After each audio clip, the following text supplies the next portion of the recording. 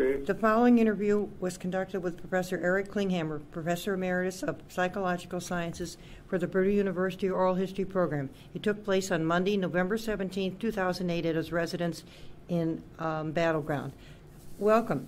Tell us a little bit about where you were born, your parents, siblings, and early years.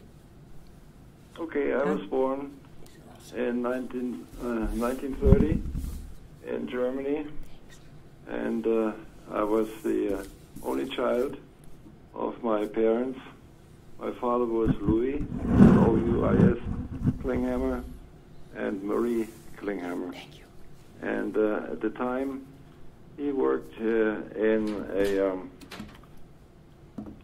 a mine that produces clay, because the area where he lived, east of Kassel, K-A-S-S-E-L, was rich with this special kind of clay, and the whole industry has been built up there for melting crucibles.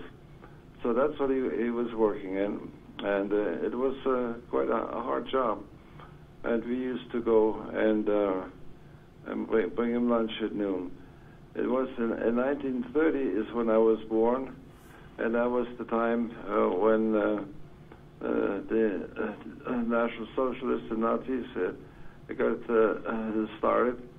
And so my dad wanted to get away from where he on that job, and so he enlisted in the police in the city of Kassel. And that was the city police, and that's what he did. And then after a while, after 4 years, we moved away. We moved from the village where we were to Kassel, and stayed from 1934 to 1938. And then we moved to Weimar, which is in what later became Eastern Germany, and we moved to Weimar, and that's where I ended high school. And from high school, that went until 1945, when the war was over, and I began to work as an interpreter for the American Army. That I had made some contacts. So that was essentially how I became friends with American soldiers, and one of whom was Paul Ingham, I-N-G-H-I-M, and his dad was a doctor in Iowa, and he then sponsored me for me to come over to the United States. Oh, very good. Can you tell us a little where you went? Did you go to high school in Weimar? Is that where you went to high school? Yes. What was it like? Was it a big school, or? Well, it was the only high school. There was an all-boys high school. Okay. Because the girl high school was separate. And so we had English, Latin, mathematics, and biology, and history, and I guess that's all I can remember. Were there any student clubs that you could belong to, or student organizations? No, we didn't have that at the time. I was a gymnast. We had gymnastics, and we played soccer. Good. But mostly it was just academics, because we went to school in the morning or in the afternoon, because we had to share the school, because our originally high school had, during the war, become a medical facility, a hospital for soldiers. Okay. Yeah. Now, did you go to any college? Did you go to college after that, or? No. No. See, I never finished high school. Okay. Because the war was there, and then like I said, I worked for the American Army. Sure. And then I had applied to come to the United States, and finally, in 1951, I came over. Very good. And I went to Chicago. My parents had meanwhile immigrated also, so I lived with my parents. And were they living in Chicago too? yes. Now, when I went to high school, forget the parents. Okay. I was there first, and I went to a night school in Chicago, and there I finally finished and graduated from high school in this country. Very good. Yeah, and then I worked for about a year, and then I was drafted in the American Army, and I was sent over to Austria.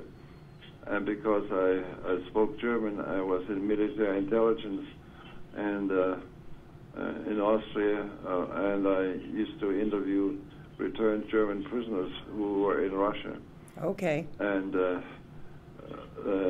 1955, 2 months before my army time was up, Austria became independent. It was no longer being occupied. And so I went I became an American citizen while in the army in Austria. Very nice.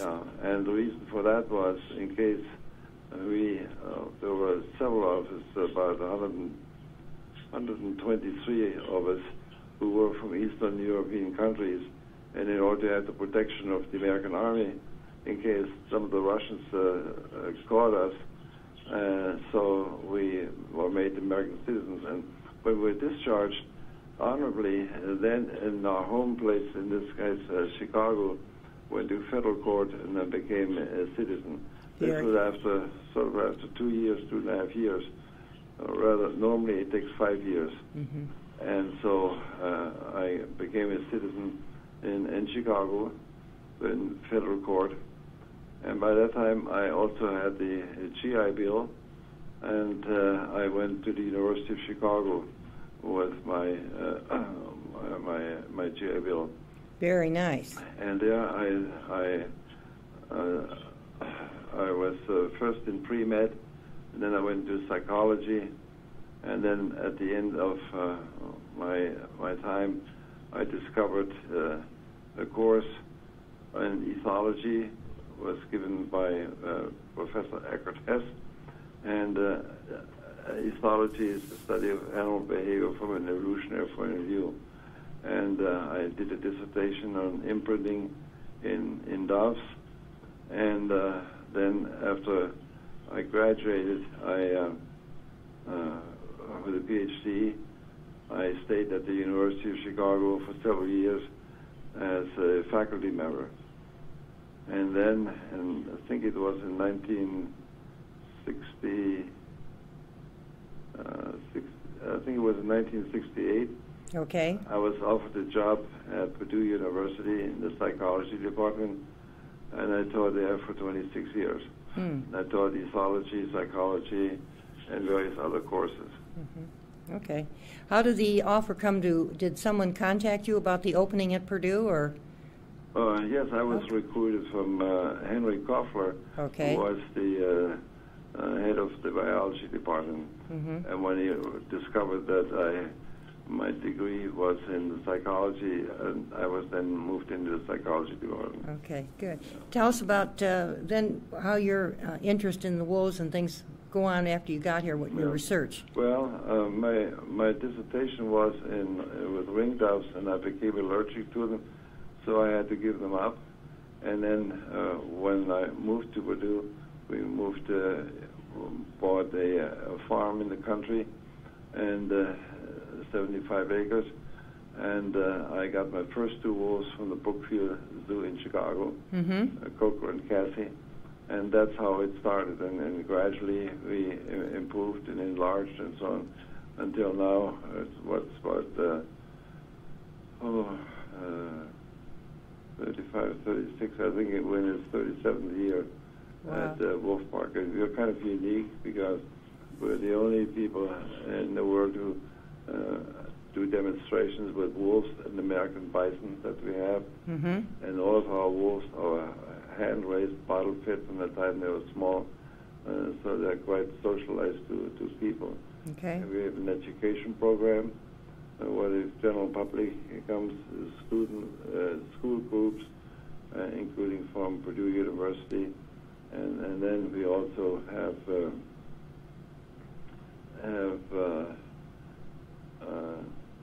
interns to come from various parts of the world who spend 3 months here. And we also do a behavioral research program on our wolves and on our bison. Very good. Can you share anything about your teaching? Are you at the university working with the students? Were there any specific courses? You had something in applied ethnology. Was that one of the ones that you did? Well, it's not ethnology, it's ethology. Ethology, okay. Yeah. Correct, And, thanks. Thank you. I taught introductory psychology. I taught ethology, introduction to ethology, and then I taught various seminars, and then 1 year I taught introductory psychology because they were short of staff, and so I taught that. It was a big course. Okay. A little bit about that Isle Royal, Robert Allen Isle Royal. Yes. Did you share us a little bit about that? When I came here, Dr. Durbin and Allen, we became acquainted, and he became my friend, and we had a group here discussing animal behavior. And one winter, I went with him to Isle Royale. We drove up there in his car, and then we went to an airport, and there we were taken by plane to Isle Royale, where the wolf research was carried out at that time by Dr. Rolf Peterson, who was his graduate student and who had also taken my course at Purdue. And so when I got up there, I spent a week there, and as soon as we landed, then Rolf came back from his flight, his research flight, and I went into that plane with Don Murray was the pilot, and he flew me around the island to where the wolves were on the ice, and the plane was quite low, about 10, 15 feet above, and about maybe 50, 60 feet away from the wolves, and they totally ignored it because they were so used to it. So that was interesting to watch. So I spent a whole week there, and observing wolves that we could see during the day when they came by. That was very, very exciting. Yeah. Did you make any other trips there, sir, at all? No, that's the only trip I made at the time. Oh, okay. No. Okay, all righty. Where do you get the source of your wolves that you get now? Where did you the get? First wolves I got from the Brookfield Zoo. Okay. And then we got some more from the Philadelphia Zoo. And that's our foundation stock. Okay. What about, you have staff out there and you get volunteers? Tell us a little bit about some of the activities. Well, other things. we have paid staff, and we have a managing director, and we have one of our former students, Patricia Goodman. She is our curator, and she is in charge of the wolves. She does the observations, and then we have Monty Sloan, who is a staff photographer, and he's the best wolf photographer in the world. He has our website, and he sells wolf pictures, and then we have these seminars where people come here and learn about wolves and wolf behavior, and so on. And so that's what we do in addition to the lectures to school groups that come to our park. Oh, and Monty Sloan is in charge of the lecture mostly for that. And we have photo seminars where people can be instructed how to take animal pictures, and Monty Sloan runs that. And the people actually go in with the wolves so they can get good pictures without having to shoot the pictures to the fence. Oh, very good. What about, is there a dog wolf?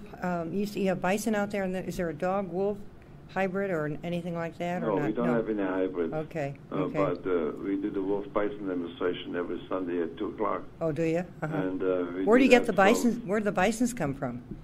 I bought the bison from a dealer here in, I forget the name of the place, not too far from here. No, the first 2 bison we got from the local zoo, because they just had 2 of them, and we liberated them from the zoo. Oh. And they brought them out here. And then we got some more from a dealer in, I forget the name of the place, not too far from here. Sure, okay. And then we decided to do a wolf bison demonstration. We had a colleague visiting from Finland, and we wanted to do something special for him. So we put the wolves together with the bison, and that was our first demonstration. The wolf had never seen a bison. Oh, the interesting. Bison had never seen a wolf. Oh, wow. And so they walked up and they sniffed noses, and then the wolf went around the side, and then the bison realized, whoops, this is a wolf, and they charged him. Okay. So that was our first wolf bison demonstration. And we've done that ever since, and we're the only people in the world who do that. Oh, in interesting. captivity. And you got some good pictures, too, with that photographer, I imagine. Oh, yeah.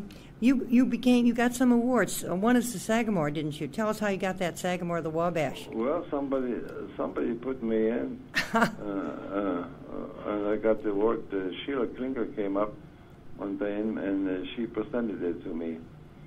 And you know who Sheila Klinger is?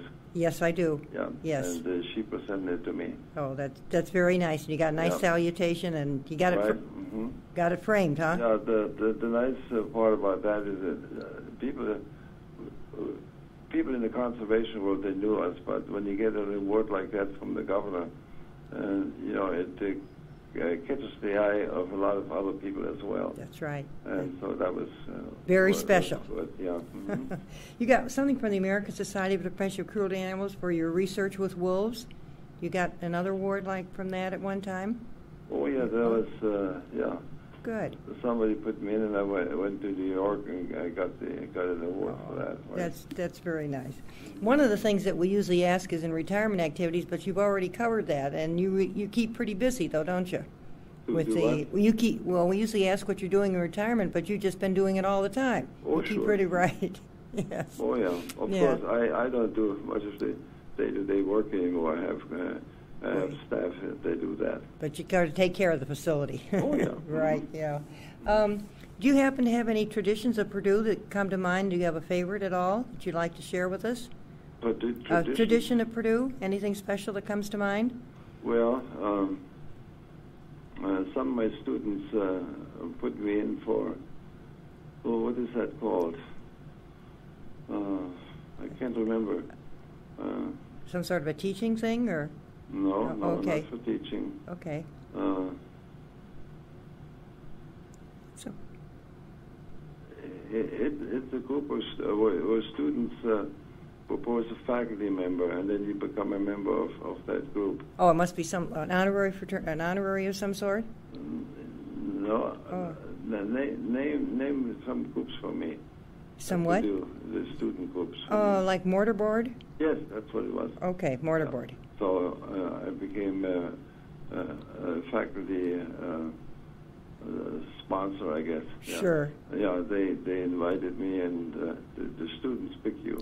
Yeah. And 2 of my students picked me for that, the mortarboard. Yeah. Right. I'm not very active anymore there. Uh-huh. The students are gone, and so I don't go there anymore. Let me ask you this. Some of the researchers that come out to Wolf Park, do they come back? I mean, do you have some that are coming on a regular basis when they're doing them, or does it vary? Well, we have, in fact, today, one of us is coming. He's from the University of Florida. Mm-hmm. His name is Clive Wynne, W-I-N-N-E, and he is a faculty member. And he uses our wolves for some research projects. Okay. And there's a group in Hungary who compared wolves and dogs. And the people would point at something and they found out that the dogs would pay attention to that, but the wolves would not very well. Oh. And they concluded then that because dogs had been domesticated for so long, they paid more attention to people. And this fellow from Florida came up here, and we offered him a chance to work with our wolves. And it turns out that our wolves, the way we socialize them, have no problem. You know, you sit there in front, and there are 2 buckets, and there's food in one, and the wolf sits in front, and you point there, and he goes right there. Oh, wow. So the wolves are as good, if not better, than the dogs. And we discovered that. You worked that out, huh? Good. In fact, he's coming here today with a student, and we're going to do some more of the same. Okay, sounds good. Do you have an outstanding event in your life that you would like to share with the researchers? Comes to mind? Anything special? An outstanding event or special event in your life? Anything that comes to mind?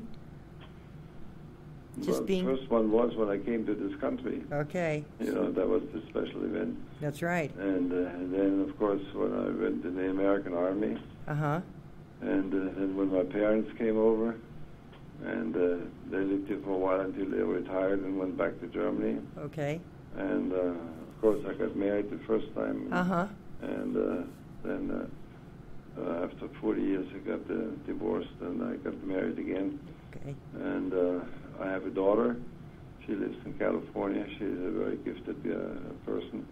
She's a librarian and a linguist, and she speaks German and English and Hungarian and American Sign Language. Well, very good. And Italian and Spanish as well, and Italian. Right. What sort of a librarian? Does she work in an academic institution? Yes, she is at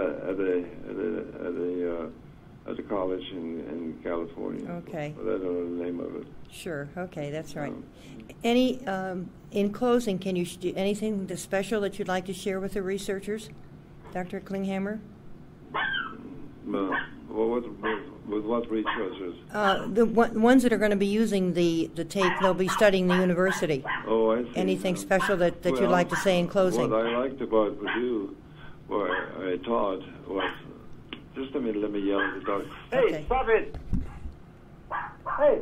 Hey, stop it! Somebody's coming right. Okay. These are my doorbells, you know. Okay. At Purdue, I found absolute academic freedom. No one ever interfered with what I taught, except that you had to only teach that which was your specialty. Sure. In other words, if I were to make a political statement, I would have to do this outside of class, and that was my private point of view, but not. I was not speaking as a professor at the university. Okay. Which is common, you know. That's right. We don't do that, and so if I was a political scientist, you know, it would be different. You know, I could talk about politics, I guess. Sure. Okay. So. Okay. I like that, and of course I had my colleagues at the vet school, as well as the wildlife department, and so in that case, since Purdue was a good place. Right. Okay. And you enjoyed it, and now you're living a full life as well out there at the park. Yeah. Oh, sure. Okay. Good. Thank you very much, Dr. Klinghammer. We appreciate that. We're sorry we had the problem before, but you're nice, and we'll be in touch. All right. Thank you very much. Bye-bye. Bye-bye.